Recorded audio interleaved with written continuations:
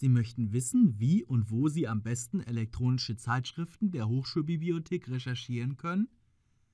Dies geht in der Elektronischen Zeitschriftenbibliothek, kurz EZB.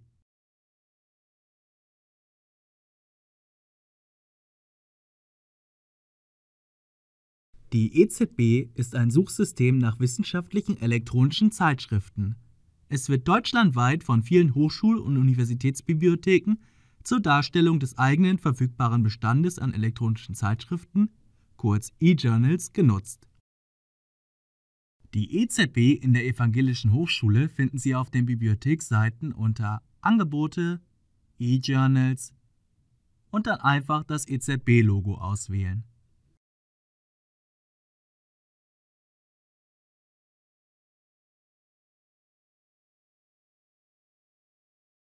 Bitte beachten Sie, dass man in der EZB lediglich nach E-Journal-Titeln recherchieren kann, nicht direkt nach Zeitschriftenaufsätzen.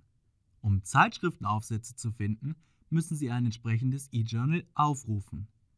Zur Suche nach E-Journals können Sie die einfache Suche über alle Suchfelder, die erweiterte Suche und die Fachgebietsstöbersuche nutzen. In der erweiterten Suche können Sie mit verschiedenen Kategorien wie Titelwort, Anfänge von Zeitschriftentiteln, Schlagworten, ISSN etc. suchen. Außerdem ist es möglich, die Suche nach Fachgebieten einzuschränken.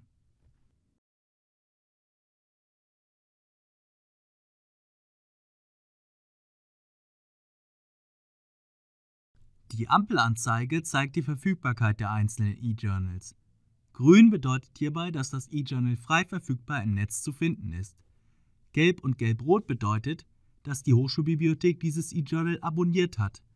Außerhalb der Evangelischen Hochschule ist beim Aufrufen dieser E-Journals zusätzlich die Eingabe von Bibliotheksnummer und Bibliothekspasswort nötig. Rot bedeutet, dass das E-Journal nicht an der Evangelischen Hochschule verfügbar ist.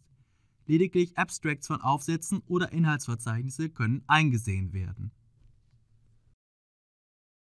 In der Detailanzeige kann man den Zeitraum sehen, ab wann die Zeitschrift verfügbar ist, beziehungsweise auch bis wann, falls es nur ein begrenzter Zeitraum ist.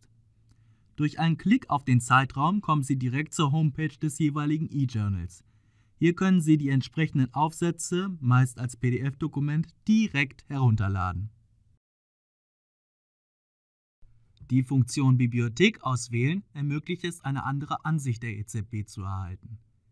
Dadurch sieht man, welche E-Journals in anderen Hochschul- und Universitätsbibliotheken durch Abonnement verfügbar sind. Das ist unter anderem nützlich, wenn man nach einem bestimmten E-Journal sucht und nachschauen möchte, ob diese in einer anderen Hochschul- oder Universitätsbibliothek vorhanden ist.